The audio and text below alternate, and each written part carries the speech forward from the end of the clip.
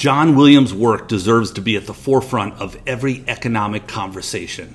As an economist with an MBA from Dartmouth, John has consistently demonstrated the courage to stand up and call out the flaws in today's economic systems, even when few fully grasp the issues or the significance of their insights. He is a personal hero of mine for his unwavering commitment to truth, always backed by irrefutable evidence. In this webinar, my goal is to make these complex topics not only accessible, but also compellingly transforming frustration into a deeper understanding. So I just wanted to get a real good understanding of your background and why what you do is so relevant and so important to everybody in the country. Can you talk a little bit about how you got involved with challenging the government's numbers? Well, I got out of the tech business school in 1972 and went to work in a family business related to the chainsaw industry.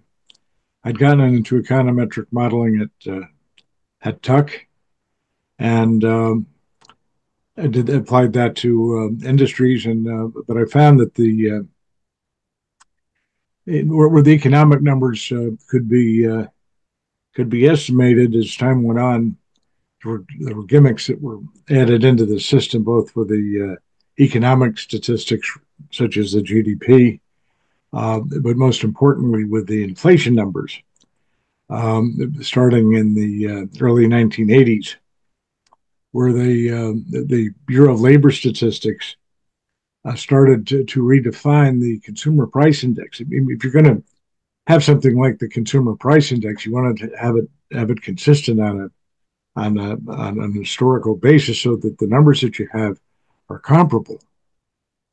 But what the government started doing in the early 80s was making changes that lowered the headline inflation. The problem came in the early 80s when there was a very large adjustment coming to Social Security because the CPI came in higher than expected. And that was at that point in time that Congress moved to recalculate the CPI to find a way of reducing it so that they'd have more money to spend down the road, and from a deficit standpoint, as opposed to having it encroached by rising inflation, increasing the Social Security payments in line with the actual CPI.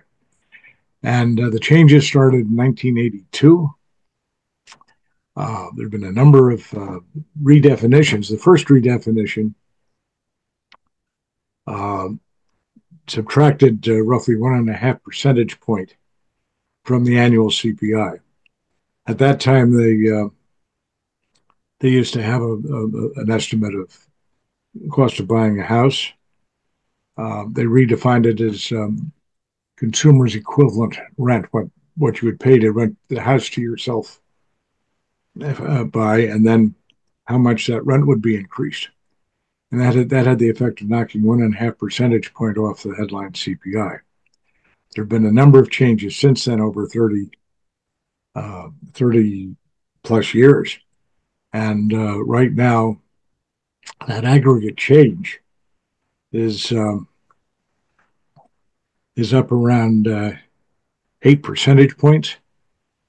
So that where they reported the last headline CPI at around 2.5%, is really closer to 10.5% the way it used to be calculated. That's all been aggregated over time. So, John, the significance of calculating or coming in with a lower number has devastating effects in the private sector, because it has a lot to do with when people who are middle income and lower income people get raises. Those raises are based on a bogus statistic called the CPI. That is correct. So if they get a raise of 2.5% and their cost of living is up 8%, yep, they're being spit on by about 6-7%, and that means that they're getting further behind all the time. Isn't that a big problem? That's true. That is a big problem. And I think the average guy feels that he's not making ends meet the way he used to, depending upon his income circumstance. But if you're living on a fixed income and it's being adjusted for inflation, you should. My betting is you're finding it increasingly difficult to make ends meet. So we just had Social Security for 2025 is going to be adjusted by 2.5%. Yeah. Anybody who believes their cost of living increase is only 2.5%, I mean, got something else coming. What do you? I'd put it up around 10.2, 10.3% that it should have gone up by. That's how much this has changed over time. When they first made the change, the initial estimate, let me just back off a little bit here. The Bureau of Labor Statistics has been straightforward with the fact that it's readjusted its numbers, and when it makes a readjustment, it estimates the effect of the adjustment. I use their estimate of how much it has changed. And the first go round, what they did was they used to measure the cost of owning a house, and they'd look at the actual cost of buying a house, what housing prices were. When they redefined it, they redefined it as to the measuring the cost of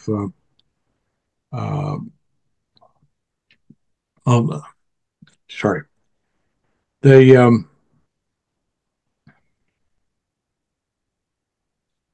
when they redefined it, they knocked a percentage off the headline adjustment for the housing cost to bring it in line with. I'm sorry. Can we just pause here a second, Ed? I just lost my train of thought. My apology. That's okay. We'll get back to it. For those of you who have questions for John, feel free to go to the chat feature or the Q&A feature on the bottom and ask a question. You can type it in and I'll ask John the question. But in terms of the manipulation of the CPI, it's not just housing. It also has to do with hamburgers versus steak and chaotic. I think that's the word. Yes. Changes. Well, the initial change was made with the housing, and the cost there, the government estimated it would knock 1.5 percentage point off the consumer price index, which it did. And every change after that they made, the Bureau of Labor Statistics would publish a report saying, well, here's how we've readjusted it, and this is the effect that we estimate that it has on the headline CPI. And of the 20 plus changes that have been made, every single one of them has reduced the headline CPI. It hasn't increased it. It's always been designed at reducing that cost of living adjustment for Social Security that it keeps the budget spending up. And the aggregate over the years, and what I've done is I've taken every change that they've made and added back in what they're taking out. And that's where I come up with that 10 percentage point. That's the amount that they have deducted aggregate over that period of time. And that comes out each aggregate. This happens every year. So that you're looking at an aggregate of 10% plus. And that's what you're shy.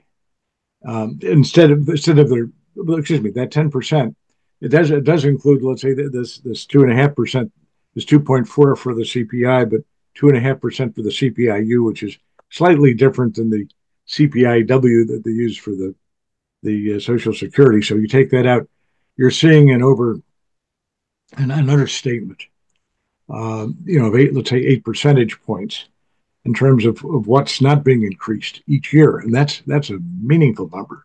So John, you're very soft-spoken, and I want people to understand the anger that is inside me, because you have Social Security that is being understated by about 800 basis points. That is correct. That means, grandparents. That's why grandparents' presents get worse every single year during Christmas time, because they're being slapped in the face by about 8%, 800 basis points. It also Yep. impacts pension plans. For those of you who have pension plans, and those pension plans get raises based on the CPI. But also, more importantly, and the one that really gets me, are the people who are middle income, lower income, whose salary increases are based on the CPI. So they'll go into a meeting and they'll say, you did a really good job. Inflation is this. We're going to give you 1% better than inflation.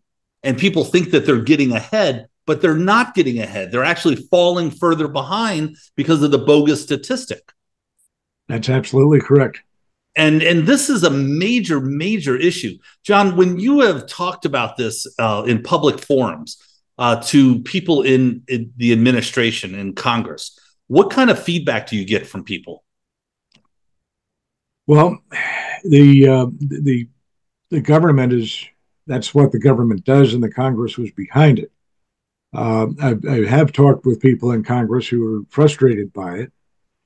They know what's going on.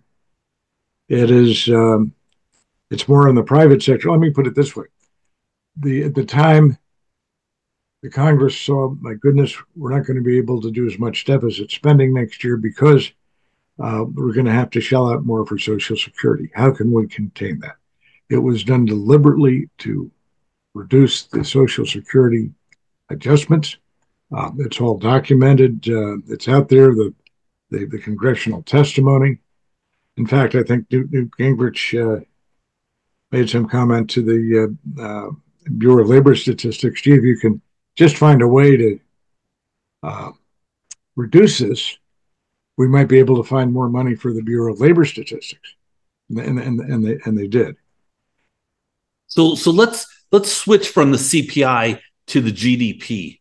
I've always been told, and tell me if I'm wrong, that the GDP deflator plays a major role in the calculation of the GDP. So GDP is a measure of the gross domestic product, and the government has a goal to make that around 2.5% to 3% a year.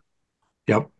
And if it goes too much higher than that, then they'll raise interest rates to slow it down. And if it goes much lower, they'll try to lower interest rates to stimulate it. Tell us about how they manipulate that number. Well, again, it's not the CPI. The CPI is unique to the consumer inflation estimates that are used in those adjustments, and it's also used a lot by a lot of businesses. The gross domestic product doesn't have the same weightings as a person's consumption, and the government works out estimates of the components, and the deflator, the inflation rate used to take the nominal GDP before it's adjusted for inflation, and to restate it on an inflation adjusted basis, which is the way it's headlined, so that what you get in terms of the headline growth is net of inflation.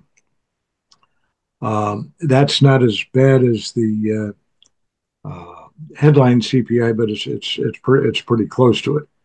Again, that the GDP deflator's not used as widely as the consumer price index, but it is also is understated. And the nice thing about understating inflation, and from a standpoint of someone who's looking to play around with the numbers, you take a nominal number before inflation adjustment, and you want to see what it looks like after inflation.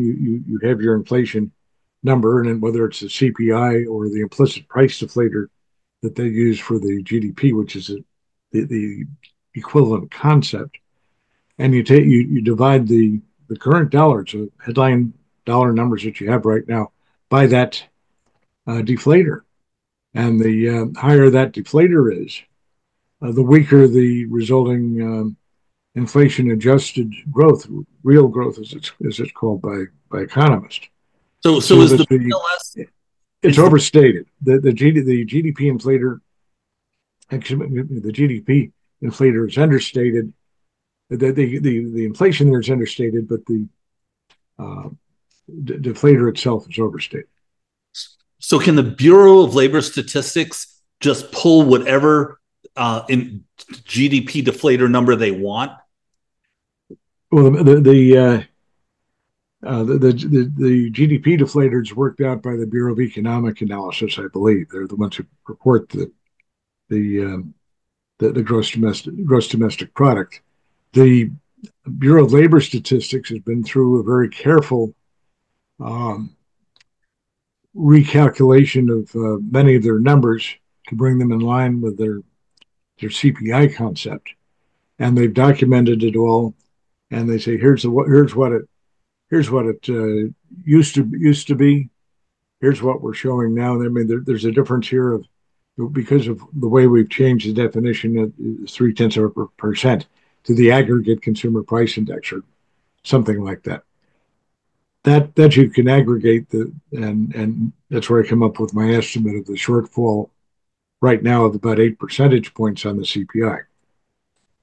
With the GDP, it's there's a lot more going on with the gimmicking of the GDP than just the deflator, although the deflator's part of it. I mean, the CPI comes into that, and that it gets understated partially because of the CPI, which means you're seeing overstated real or inflation adjusted growth.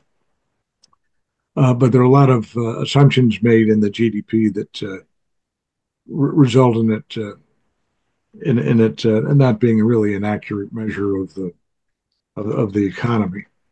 And it's often right now, I would contend that we're in an inflationary recession, effectively depression. But the inflation is suppressed and the economic activity is overstated. And if you're looking at the real, you're looking at the real GDP because of the part of what's done with the GDP is the understatement of inflation and the implicit price deflator, which has a number of sources as it gets worked through. Part of it is done with the way they define elements of the GDP. It's let me give you an example of where things right now look really out of whack. The headline gross domestic product, total U.S. economy, road economy, supposedly covers everything. Year-to-year growth is roughly 3 percentage points. Reasonably good, 3 to 3.5 is where they've been running it. But that's the total economy. So you look at the total economy is a sum of all the elements in it. So you look at, say, retail sales, but you have to adjust them for inflation. Look at industrial production. You look at the cash freight index. You put together the different components of the economy. I mean, those are, I just mentioned 3 major elements. They're flat to minus year over year. They're not up 3%. And those numbers are reasonably accurate. Some of the other numbers have issues, but if you look at the components that make up the GDP, you're not seeing any numbers that are growing at a 3% year-over-year growth. I'm going to be putting out a piece on that in about 2 weeks, pulling it apart. But the GDP numbers, it's just a fantasy. It's a construct of the Bureau of Economic Analysis, and they have all sorts of numbers that they put together in it. But there's no way that you can be having 3% year-over-year growth in the economy when you're having 0 to negative year-to-year growth in things such as industrial production and retail sales. And this has been an issue for some time. It's the GDP is really a fantasy hype number, as best I can figure. So for those of you who are on, if you have any questions for Mr. Williams, please go to the chat feature or the Q&A down below. Also, Mr. Williams's website is called shadowstats.com, and it's a subscription base, and he sends out fantastic information every single week And as though this stuff seems kind of wonky and honestly kind of boring, to be honest with you, it's really, really interesting because this goes to the core of the manipulation that the government does. And it doesn't matter if you're a Republican or Democrat. This happens with both parties because they're both trying to manipulate the numbers to make them seem lower, especially the CPI, so they don't have to pay out as much in entitlement programs.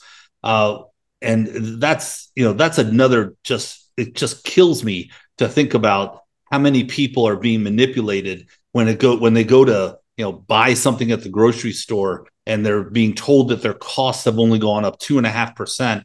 And you can just look at just a bagel. If you went and got a bagel every single day, it goes up about 15 cents a day. That's $53 more a year, if you bought a bagel every single day. It's just that's the kind of way to look at this, is the constant killing of your purchasing power. So John, what numbers do you find the most interesting and the ones that are the most devastating to people who are watching right now and listening? Well, probably the best number out there right now is consumer sentiment, which is published by the University of Michigan. It's widely recognized by the National Bureau of Economic Research. So they're the people. National Bureau of Economic Research is not a government entity, although they're very close to the government. And they're the ones who define whether or not the economy is in recession. And normally, when you have a booming economy, you'll see that consumer sentiment is booming as well. It hasn't. Consumer sentiment has never recovered its pre-pandemic peak. Once when the pandemic hit, consumer sentiment crashed, and it's still down something like 20% from pre-pandemic levels. The economy has not recovered yet. And the National Bureau of Economic Research, which is again the defining authority on headline recessions, put out a paper on, gee, why is the consumer sentiment not recovering when usually it recovers when we're in an economic recovery? And what they found, and you've got to look at the paper to get a full picture here. But the gist of what they found was that because of the redefinitions to the consumer price index back in the 1980s, certain things were not properly represented, and so you're seeing skewed numbers there that, as they work through to the consumer sentiment, actually, as they work through to the economy, boosted the economy, but the consumer sentiment, which is independent of the government's numbers, reflects what the average guy is actually feeling, and doesn't show what the government's been reporting in terms of inflation and such. And sentiment has been recognized over time as a very high quality leading indicator of economic activity, inflation, recessions, recoveries, and it's never recovered. So, it is. I'm sorry. By the way, the chat feature apparently does not work right now. I don't know how to make it so it's not disabled. So if you have a question, go to the Q&A and I can get it there. So John, you talk mainly about the United States, but internationally, do you have any views on the inflation rate over all around the world and what's bringing that up so high? Well, it's I'm not a student of all the inflation rates as I am of the U.S. numbers, but I think in some instances you'll get similar misestimations as you do with the U.S. Those are probably closest to the U.S., but I'm not aware of any country that is taken it as the U.S. has to deliberately uh, cut government overhead in terms of what they have to pay out in cost of living adjustments to people on something like Social Security. I'm not aware of a direct parallel to that. Well, kind of diving into your economic background, the amount of debt that we have in this country, um, Yes. it's $35 trillion, Yep. and we bring in about 4 trillion in uh, revenue, but we spend 6 trillion Yep. or 7 trillion. So we're just going to continue to add that deficit to our debt. Yep. What are your thoughts on how we're going to be impacted negatively from this long-term debt? Well, it's an issue behind the actual inflation. I mean, the more money that you're printing, and you have to print the money to cover the debt, generally the higher the inflation, and the dollar is being debased. Whether or not the inflation is being reported, the average guy recognizes it. He's not making ends meet the way he used to, and he should be making ends meet if his income is being adjusted for the actual inflation. I think we're headed for a very high inflation rate, very bad economy, a very strong inflationary recession ahead of us, neither of which are being recognized in the current circumstance. Let me see if I have this right. So what you're saying is that we're going to have to print more money, and as we print more money, it devalues the dollars we already have. That's correct. So this is kind of a cycle that, unless it gets stopped somehow, it's just going to continue to unravel, and the dollars that we have will be worth less and will buy us far less. Yeah, and that will become worthless at some point in time. The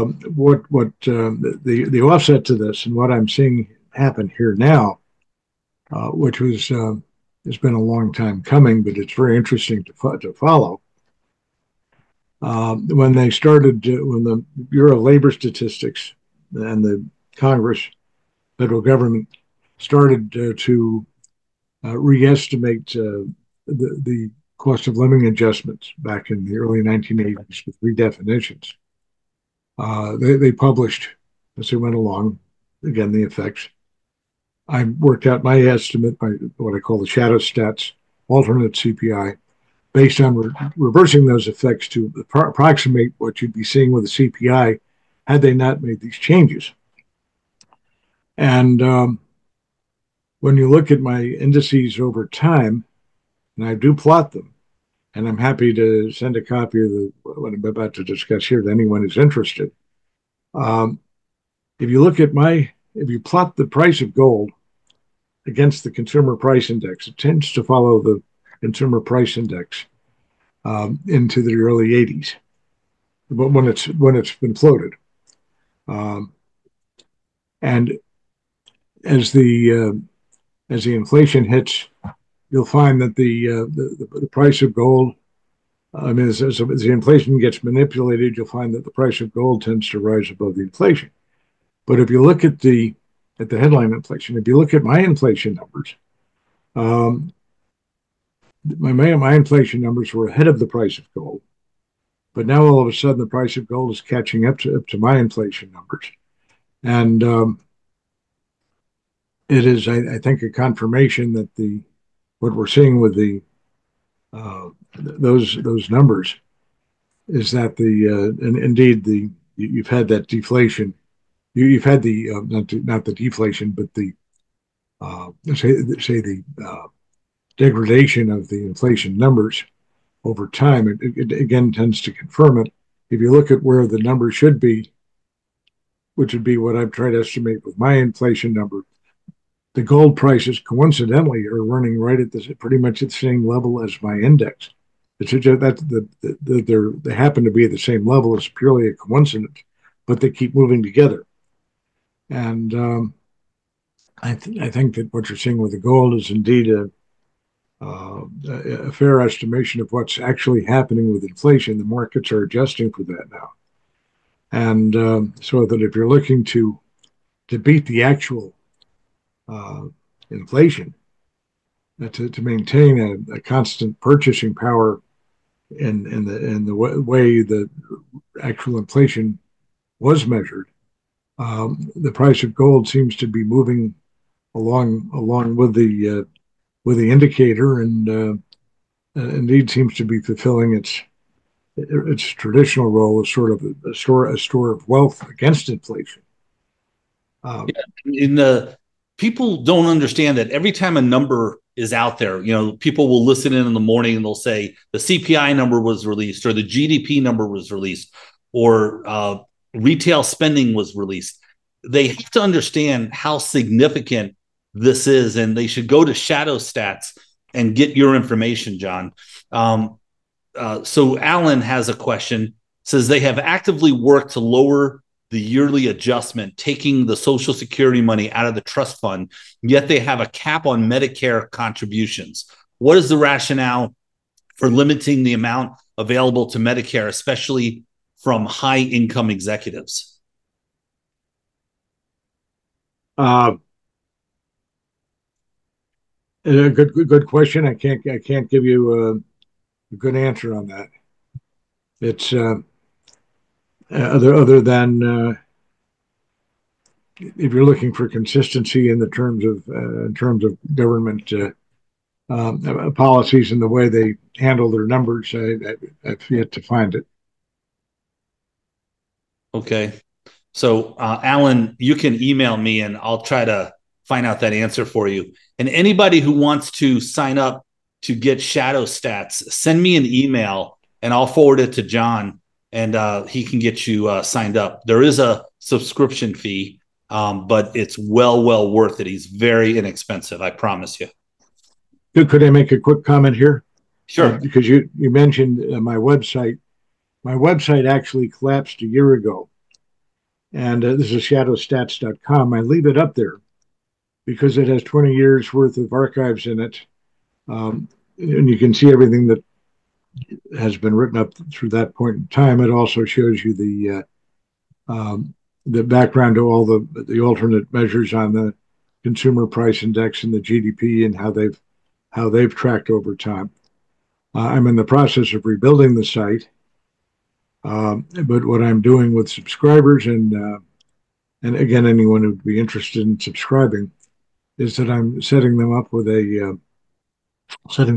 by email, and I'm sending out emailed subscriber only links that take you to the commentaries as well as any alternate data files I put out.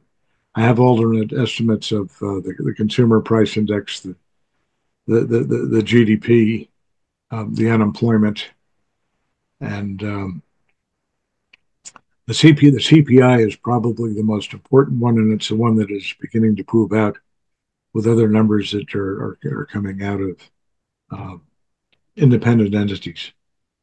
Well, John, I really love having you on, and I love your knowledge. And for those of you watching, it's really important to understand how devastating the under calculation of the CPI is to Social Security recipients, people who get pension plans, and those people whose salary increases are based on inflation. And this is something that everybody needs to talk about. And John, you should have you should be up in front of Congress begging everybody to listen, because this is one of the great destructions of this country, is the manipulation of the CPI, and it just doesn't get enough attention. So I really applaud you for your work, sir. Well, thank you, sir, and thank you for having me. And Congress was the entity that set up the mechanics of this, but always a pleasure to be with you. I thank you. Thank you very much. Take care.